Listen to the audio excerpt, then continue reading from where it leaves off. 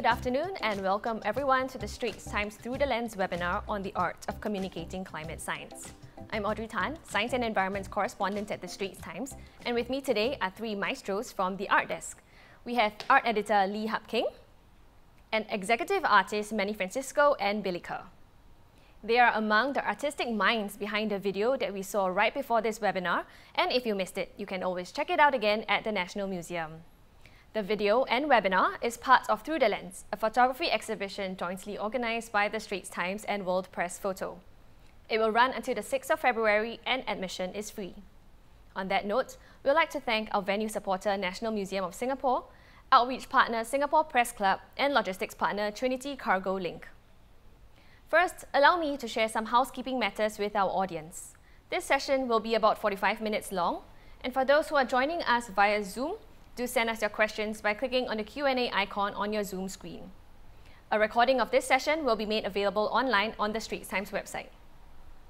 Now, over the past year, the world has not only had to deal with COVID-19, it has also had to grapple with the impacts of climate change. Wildfires, floods, heat waves. We also heard the United Nations declare a code red for humanity following a sobering report from the Intergovernmental Panel on Climate Change about the state of the climate. But how should the scientific reports be communicated? And how can we relate these international reports to the Singapore audience? That's where art meets science. And today, we will hear from the experts themselves. But before we begin, let's hear from them, and maybe Hab, you can kick us off by telling us more about yourself. Hi, thanks for having me, Audrey. My name is Hab. Right after school in the US, majoring in illustration and advertising, I joined the newspaper. That was back in '88, so it's almost 34 years now. So in the newspaper, I dabble in illustrations, information graphics, and cartoons. And in the early years of newspaper, my love was in cartooning. But as time goes by, I realized I started dabbling in information graphics, which I find very challenging because we're in the business of newspaper, and piecing together news using graphics is alluring to me. After that, I went to marketing for a couple of years, and then recently I've joined the Straits Times. And in newspaper and Straits Times, I was the art editor. So currently I have a team of almost 21 people below me, and what we intend to do in Straits Times is to bring all these wonderful print graphics to life through animations and other means lah. So with me are my colleague Manny and Billy lah, and they are the minds lah behind the thing we are trying to push forward this year, making cartoons come alive. So we'll come back to that later in the course of the webinar.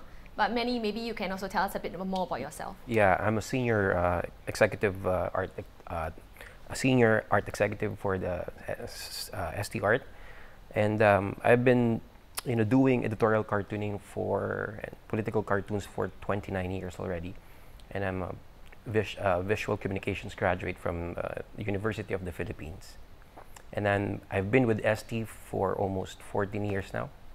Yeah. Thanks, Manny. And last but not least, Billy. Hi, I'm Billy Kerr. I'm executive infographic journalist in ST. Unlike my colleagues here, I think I'm the most junior. I think I'm closing in 10 years in SPH. Well, I studied animation in DigiPen, but I've been like drawing most of my life, I guess. And since young, I guess animation and cartoon and movies and stuff has been my thing lah, has been my passion.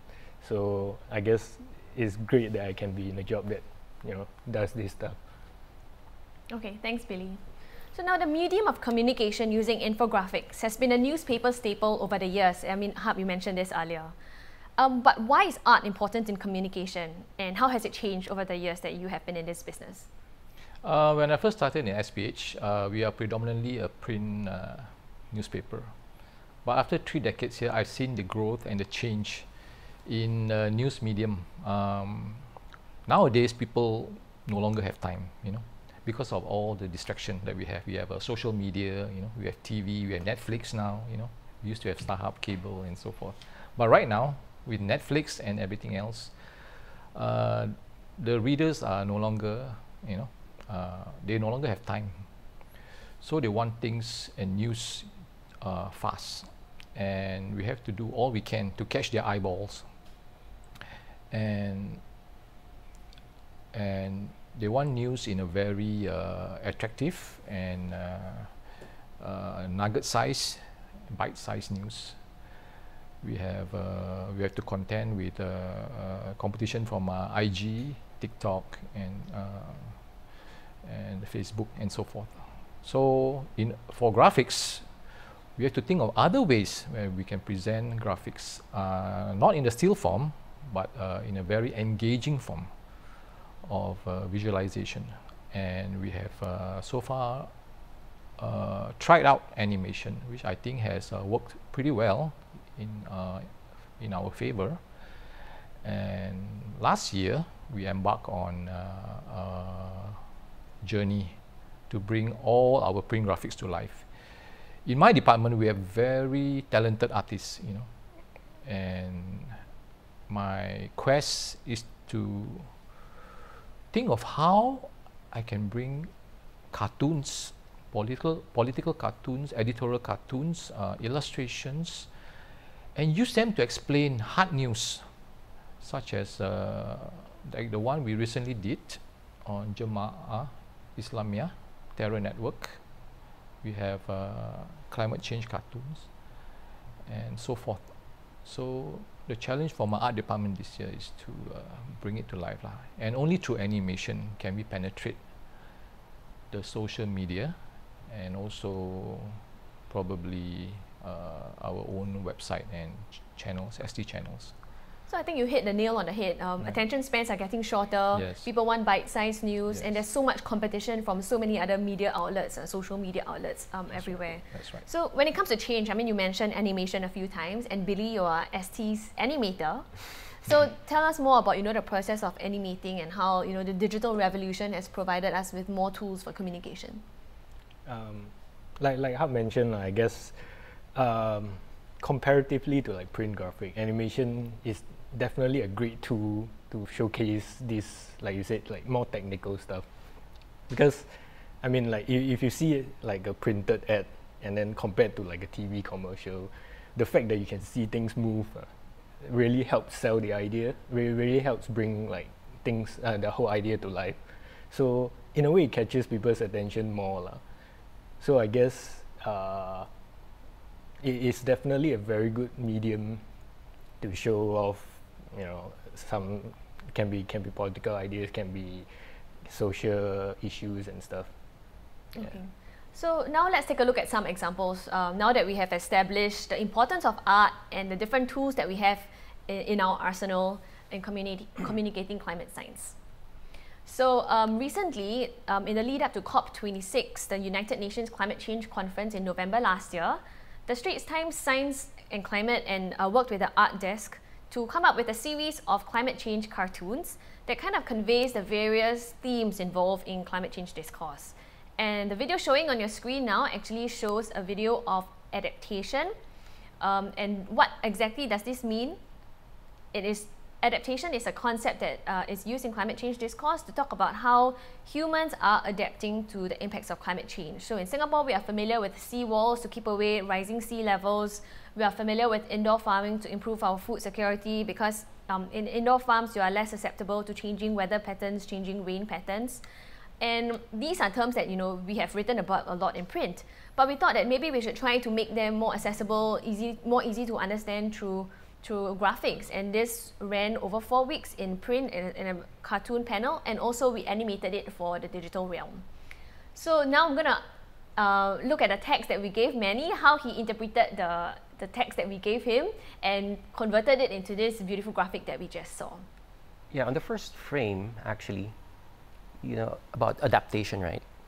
So adaptation, and I tried to encapsulate visually how we, how would we see adaptation? I mean, there was a suggestion that I do a shield, but the shield is quite small, so I tried to come up with, an armor. It's like a second skin, to protect ourselves from the dangerous elements. So that's how I came up with the armor idea. Okay. Yeah. So, but a comic strip is of course not just one image, but a series of panels. So, is there a science of determining how many panels to use, how you convey all these concepts? Yeah, everything is based on the text, right? And I was also lucky enough to be given rein on how I would lay out the cartoons. So what I did was, of course, the usual cartoon panels are just the square types, right? So what I did was really understand what is the main thrust of each, episode. So, like in the first episode, right, it's an introduction of what is climate change. So how would I, make this interesting? I cannot just do, square things, right? Square boxes. So what I did was, since this is about the Earth, so what I did was make the globe like a pivot visual, and then around it are the minor panels. So in composing, there's some main visual, and then around it are minor visuals. The main element, yeah, yeah. And we even managed to squeeze some trivia about what causes a heat wave. Yeah, in yeah. there. Yep. Just to make it's like a breaker, just to make some certain illustration interesting and relevant. So now a bit of a behind-the-scenes nugget. This cartoon series was done within a very, very short time span. I think we had 4 comic strips that ran over the month of October in the lead up to COP26, which was in the beginning of November. And you know, there was a chain of events, right? So we gave Manny the text, and then Manny translated that into art, and then Billy had to animate it. So I think you ended up pulling very late hours, right? Tell us more about the process behind it. Yeah, because as an animator, I must first basically get the elements from Manny. So once he has fixed all the poses, I will have to, from there, I'll have to figure out how each of these frames can be broken down into animation. So like, oh, which arm need to move, which the water has to rise up and down and stuff like that. So I mean, to be honest, the thinking process of trying to figure out what animation goes where would take up a bit more time compared to the actual execution. Yeah, but because it's a 4-week thing, so maybe at first it was quite rough, but after a while it gets a bit better.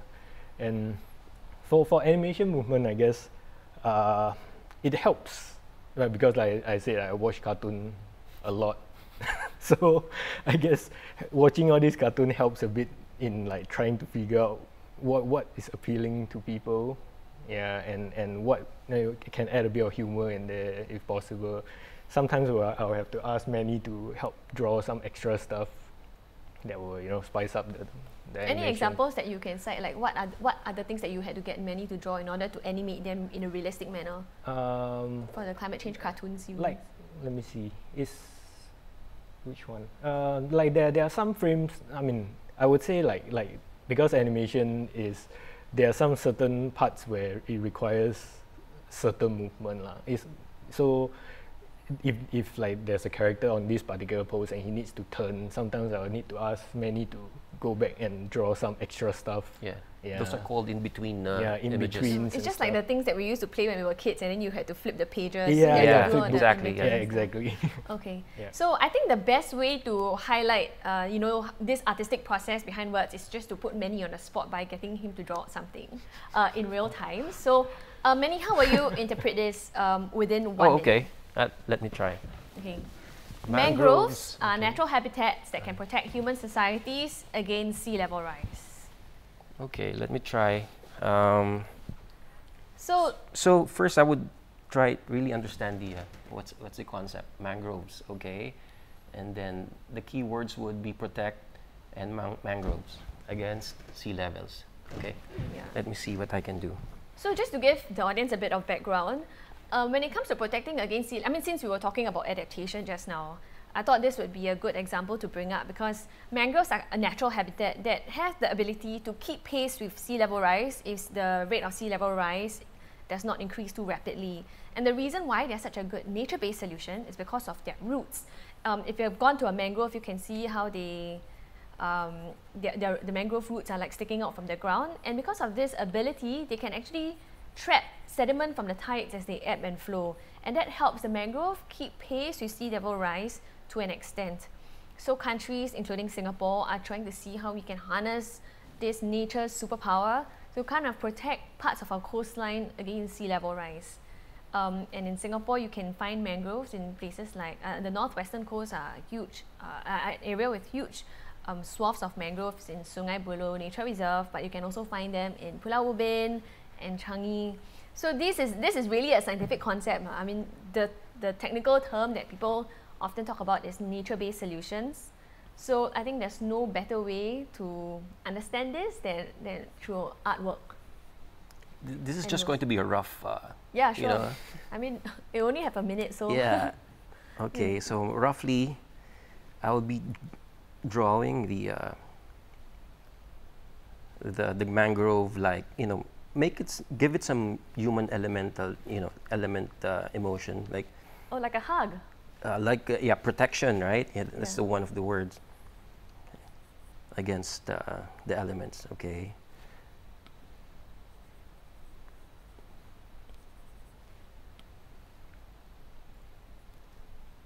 So I saw that you were trying to identify what were the keywords. Yeah. Oh, I like this concept of a hug. It's really, I think it really encapsulates the crux of the issue.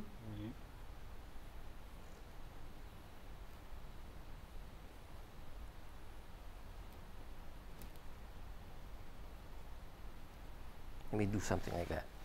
Oh, that's nice. A mangrove tree and circling Yeah. a human. You know, the roots are like arms protecting. Yeah. Oh, I think that's great. Something like that.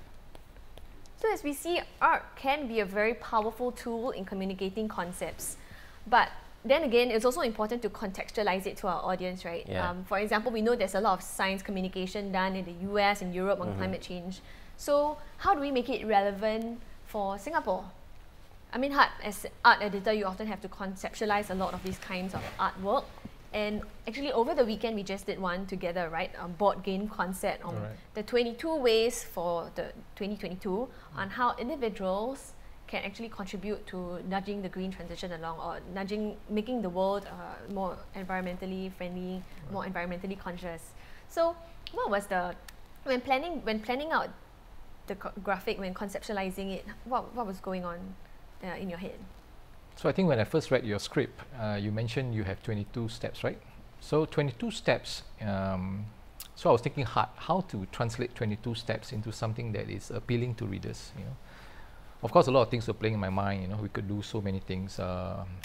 We were thinking of Snake and Ladder, we were thinking of, I was thinking of Indiana Jones, you know, how he managed to overcame all the obstacles to attain the final statue and so forth. So a lot of things came into my mind, you know. With past experiences, it plays a crucial role in developing concepts, you know. So all my life experiences come into play, you know, from movies I watch, you know, TV shows, books I read, and comic books even, you know. So all these rush into my mind, and I'm just trying to decipher your information and come up with the best concept. I think in the end, ultimately, it is about something that appeal to the local readers. And who doesn't like board games? You know? Everybody has played board games in their life. So we finally settled on a board game, a combination of Snake and Ladder, plus maybe Indiana Jones, and of course Lara Croft, Tomb Raider came into play. You know, we were thinking of National Treasure, and all. Of course, it's a combination of all of that. And to make the person running across the page alone is uninteresting. So I was thinking, you know, it's like a maze. She will have to run up and down. You know, I was thinking of up and down, side to side. Mario Brother. So it adds to the dynamics of the game, you know, and it poses some challenge also. And I engage Manny because I think his style suits this particular concept. And based on the time frame that I had, I think Manny could pull this off. And for Billy, I wanted Billy because Billy is a seasoned animator. And Billy has a background of being an avid movie buff. And for an animator, you need to have that background. You may have seen the nuances in the video, you know, the superhero landing, you know. He probably has seen a Marvel movie, right? Or the Matrix. And he has incorporated what he has seen into the board game, right? Into the animation. Although it may seem so tiny, the details, but audience can relate to that. So it gives a little flavor, our own take on how this superheroine lands on that particular table, you know. So these are not, and these are not by chance, you know. Everyone I selected for this particular project has their role to play. So are they the official ST Climate cartoonists now? Yes, I think so. Sort of, yeah. Of course, we will cultivate more of that. Yeah. Yeah. More of them. Yeah. More collaborations also. Yeah. I remember, I mean, just to share with those watching, in the process of coming together to do that board game, we were considering like, okay, maybe we shall do Mayan temple. Then we realized, okay, not very relevant to the That's Singapore right. audience. That's And right. then we thought maybe what about the coal factory, because we want to contextualize individual action within the grander scheme of systemic change that's needed Right. to tackle climate change, which is Yes. mainly caused by state and corporate actors. Then why not the coal plant? Because not many of us have seen the inside of a coal plant, right? And the coal plant it looks like any other Tuas factory actually. So Yeah. you know, it looks like an incineration plant. You know, it looks like any plant. So you know, readers may not relate to it. But in the end, we said, okay, by not having a coal plant, we could bring this game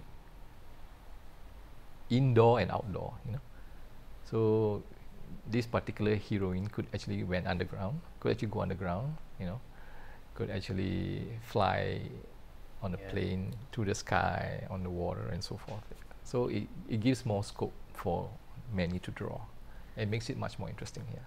So on that note, why a heroine? I mean, you were talking about Indiana Jones and all these male-centric characters. So why did we finally see a heroine in the final outcome? I think perhaps many can answer that question. From the start, we were already talking about, you know, someone female, edgy type of character, and we did a lot of studies, right? We bounced ideas, and we ended up with this Lara Croft image, which really suits the you know, the whole concept of adventure. You know, we want to see her like she seems to be like in a mission, right? Kind of thing, character. Yeah. Yeah, and Hub, when we were chatting about this, like this heroine you were mentioning, you wanted to, you know, channel some female power because Oh, yeah. a lot of not a lot of female representation in those superhero movies nowadays. As you know, the board game is like I mentioned earlier. You know, it's like National Treasure, Indiana Jones, and as if you have seen Hollywood movies, they are predominantly very male-centric, right? And we wanted to inject some female protagonists like Harley Quinn, for example. You know, and we thought that okay, for climate change, for a change, you know, no pun intended, let's have a girl. Yeah. A girl that faces all these challenges, Yeah. right? And it's far more interesting than having a guy this time. And it turned out really well, right? We have the ponytail, you know, flapping the wind and so forth. I think it's also fun for many, for Billy to animate, Yeah. right? Yeah. Secondary action. Yeah. The ponytail. The flapping in the ponytail, you know, wind. and the backpack and so forth. Yeah. Well, I think it's definitely appreciated, you know, Yes, yes. to be more inclusive in our Right. communication. Mm. But I think one other way that we try to make scientific concepts relevant to our audience is also to try to use characters that people can identify with, right? And for example, in our Climate Toon series, our narrator was a black-necked oriole. So this character was very specifically chosen because it's a bird, it's an urban bird that many of us would have encountered. You would have seen it in your parks and gardens. You would have seen it flying across the street. So this is one bird that I think everyone in Singapore would have encountered sooner or later. You don't even have to go deep into the nature reserve to see it. So we also feature an Arctic squaw. So the black-necked oriole was the main character, main narrator throughout like 3 or 4 of our series. Throughout our cartoon series. But we also had an Arctic squaw, a migratory bird that really makes an appearance in Singapore. And we chose it because I thought that it would be a good voice to tell our native resident bird about, you know, the troubles and the things, the wildfires, the melting ice that he has seen on the journey from the far north all the way down to Antarctica. So, I mean, these are just some examples of like characters that we use and suggest. But of course, then it's up to many to cartoonize it. So, do you Yeah. have to Do research. like, how do you ensure that it's scientifically accurate when you know? Yeah, I did a lot of research actually, a thorough research. I googled the images actually, and did some studies, and of course showed some studies to you for approval, right? I mean, if it's recognizable as a skua or you know. So yeah, so we ended up with these images. Yeah. So another interesting thing was for the Arctic squall, after Manny drew out the cartoon, we actually fact-checked it with an ornithologist just to make sure that it was scientifically accurate. Yeah, recognizable, right? Yeah, and initially we had placed the Arctic squall like in a forest setting, but later we were told that actually the Arctic squall is mainly seen like in open bodies of water. So we kind of changed the concept to two birds perching on a tree, like without, it's not super forested, so just to make sure it was a bit more scientifically accurate also. Yeah. Okay, so I think we will have lots of questions from our audience. So just one final question for you, Hub. ArtDesk has been very active in producing a lot of climate change comics and animations over the past couple of months. What else can we expect going forward? Well, we have a few good illustrators. You know, what I mean by illustrators means people who can draw, you know, real life drawing. So I intend to put this. I intend to bring them to life, lah. I've tested with the JI, the network terror thing, and I think it worked really well. You know, aside from cartoon, I think this is one area that we can actually bring to life, lah, through animation, because we have a lot of hard news, you know, and I foresee more of this in the coming months, and something that actually can complement what ST Digital is doing right now. You know, we can actually soften the hard news so that it's more palatable to younger audiences, and I think it's a very important first step for Straits Times. Yeah, definitely. I mean, we may have started out as a newspaper, but the audience now consumes everything digitally, so we just gotta. That's yeah, right. so we can expect to work you guys much harder in the coming months. I also want to add that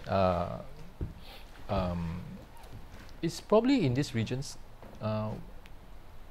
we are probably one of the first to actually try this out using illustrations, you know, to animate. I think this will actually open up a new frontier for Straits Times, and I foresee very interesting things to come in this coming year. Okay, now I'm super excited. And definitely you guys must stay tuned and watch out for future upcoming cartoons and animations. But now let's take some questions from the audience. One question that was pre-submitted was this: how do you guys internalize and digest the news and come up with such an insightful comic in such a short time? I think maybe Manny, you can take this using climate tunes. I think climate change cartoons, we only gave you the text days before it was due for publication. Yeah. Sorry. Well, actually, it's kind of hard to come up with ideas, you know, in a short period of notice. But I've been doing illustrations for 29 years, so yeah. Sometimes there are fast days, there are slow days, and if I'm really interested in a project, it would be very fast. I would come up ideas automatically in a snap. And sometimes I would need time, you know, I would need to process the text and do research, understand the concept before I come up with a visual.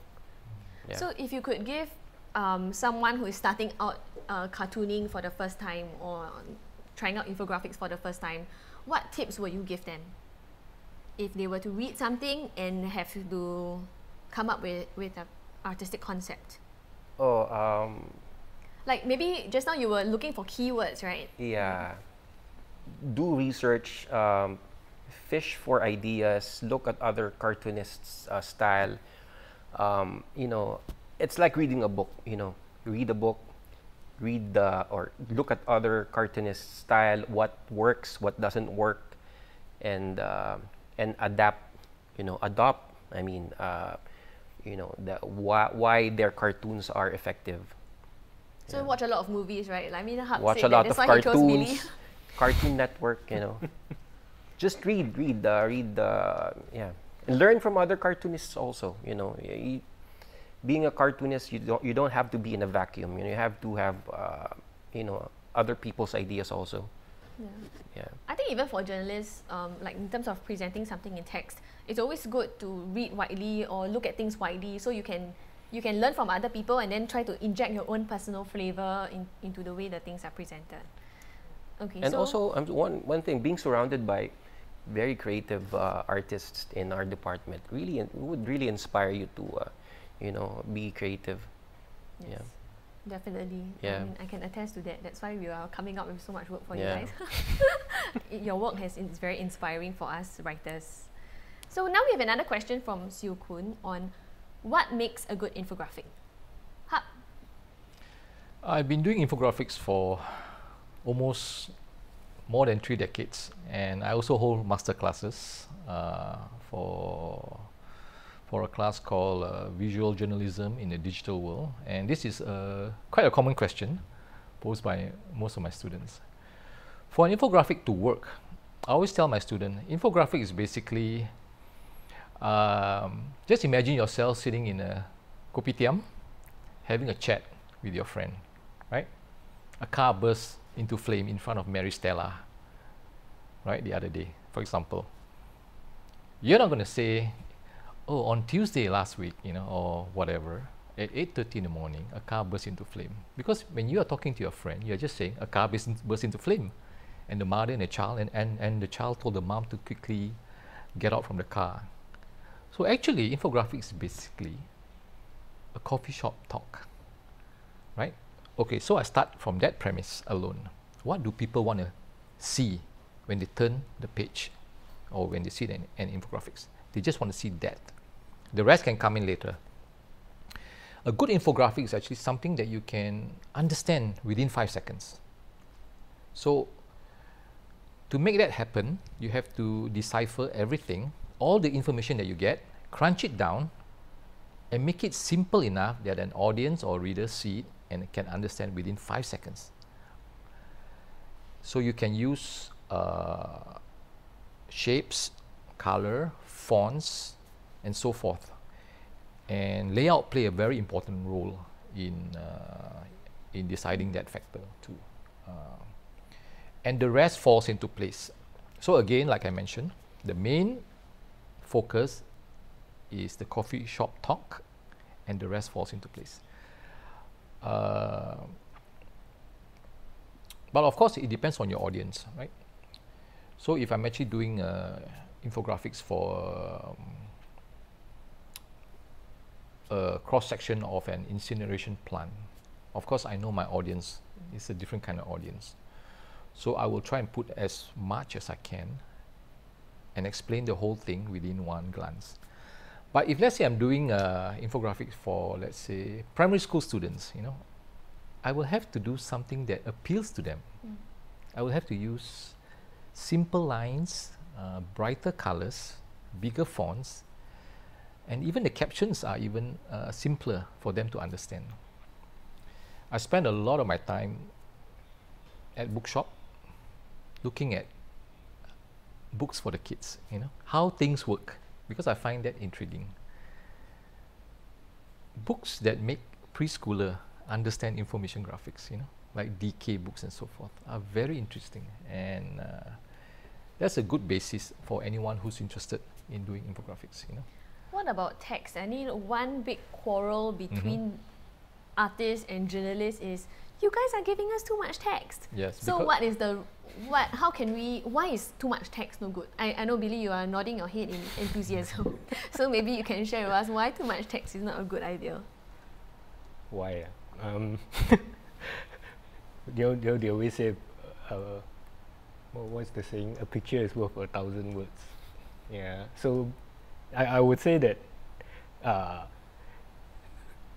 I mean, to be honest, people are getting a bit lazy, to be honest. They would rather look at something nice and fancy than actually reading. So I believe that if you can express the same idea with visuals, right, it will tend to catch people's attention more. So, I mean, for print infographic, right, I mean, space is limited. So, you know, if you want to do a visually engaging piece of work, sometimes if the text is too much, you tend to have a little bit of problem, I guess. It looks too cluttered. Correct. But actually, I want to cite one example. In our climate change board game that ran on Saturday, there was one tip that said, recognize that planting new trees is not the same as keeping old ones. And I thought, Manny, you drew the graphic perfectly representative of that. You showed the heroine planting a new plant in the soil, but looking back at the big tree behind her. Yeah. Right. So what was the creative process behind it? I mean, once you saw the text. That one, it was added later on from someone. Someone suggested it actually. That's why you have to be open to suggestions when working with in a group. It helps, Actually, so that's our next question from Chua XR. How do you gather feedback and what metrics do you use to judge your graphics? I think this would apply to all of you. So who wants to start first? Okay, what metrics do we use to judge our artwork? I'm lucky to be in a company of very talented people over the years, and the team we have is actually very talented. I can actually bounce ideas off them, and they can see things differently from what I see. So we actually powwow quite a lot. So that's one of the metrics. Another one is we look at what other newspapers are doing. Other newspapers who are very good in graphics and illustrations. Okay, we try and see what else can we do. Can we emulate them in certain way? And of course, every year we enter the Society of News Design, which is actually the Oscars of newspaper design, which has a contest for illustration graphics and so forth, and information graphics. And we have won substantial amount of awards. So that actually is pretty good metrics. We have our in-house guests. Sometimes we have special guests who come and give talks in ST, and we also bounce ideas off them. The best way is to see what the good folks are doing out there, the people who are in the know, and you try and base your yardstick closer to them. And I think we are doing a pretty good job so far. Yes. So from other colleagues, through professional networks, to getting inspired by others in this business. Yes. What about from readers or from viewers? Readers' feedbacks do help. Sometimes readers' feedbacks will let you know if you're doing right or wrong. But not all. A positive or negative feedback helps. It's your barometer of whether you're doing right in your work. So yeah. I think maybe one example for the climate change board game was someone mentioned that, maybe we can hold the text a bit longer so people will have time to read it as the heroine goes by. So I think these are just some mechanisms, and then when we share our work on LinkedIn or social media platforms, you also get feedback from there. So, okay, this comes from Ariana, and she asks, which styles of artwork do you believe reach beyond the science enthusiast audience? Manny? What's that again? What's it? What style of artwork do you believe reaches beyond just the science enthusiast audience? What style? I think something that's relatable to the young audience, right? I mean, they are the ones who needs to see this because they are the future, right? So you have to have a very easy to understand style, and also entertaining. Something like that. Yeah. I guess maybe one thing to point out is that while sometimes we use cartoons and all that, they are in no way simplifying or oversimplifying technical concepts, and they are still scientifically accurate and scientifically sound. How do we balance that? I think we are currently exploring with the boys on how we can use other medium as well. Other than cartooning, we actually spoke about using Lego bricks. Things that people can relate to. We are like Billy recently did the 80th anniversary of Wonder Woman using paper cutouts, and it turned out really well. So we are actually exploring all kind of mediums. We're actually thinking of doing something different this time around, not using cartoons, but maybe more. We could use animated typography. We could use very stylish illustration. Very So we are exploring all kinds of avenues, because animation is just a vehicle but the it's just a medium, right? But the style itself, we could actually try out different style, because cartooning, yes, on one hand, everybody loves cartoons, right? But we also want to appeal to different kind of segment based on the topic itself, based on the topic. Yeah, and now with all the digital tools at our disposal, yeah, it's definitely something to consider. I think in this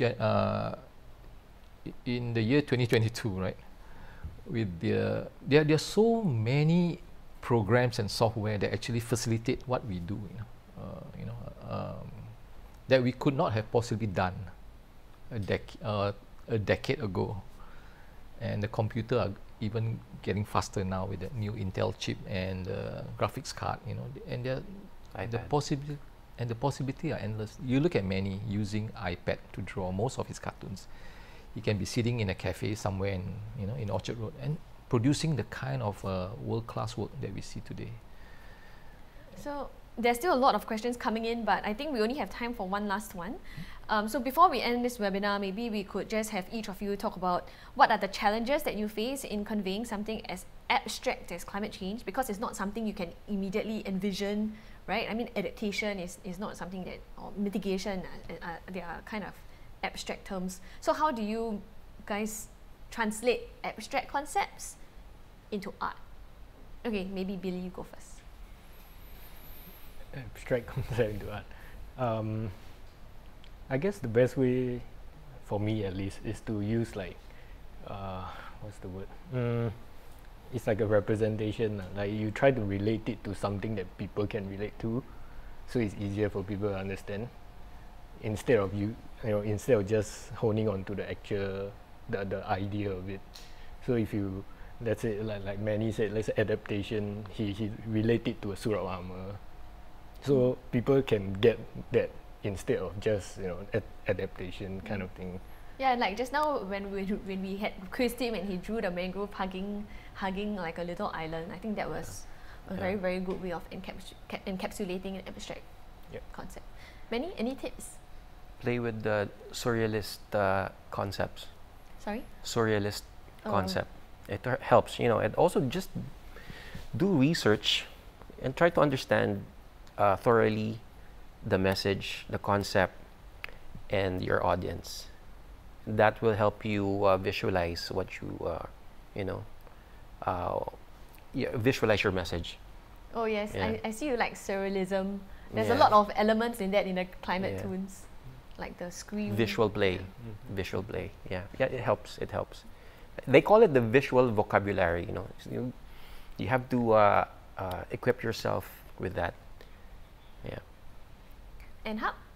I think to be a good cartoonist, you have to be exposed to what I mean by exposed is, I've seen a lot of cartoonists or wannabe cartoonists that are afraid of doing things. They just sit at home.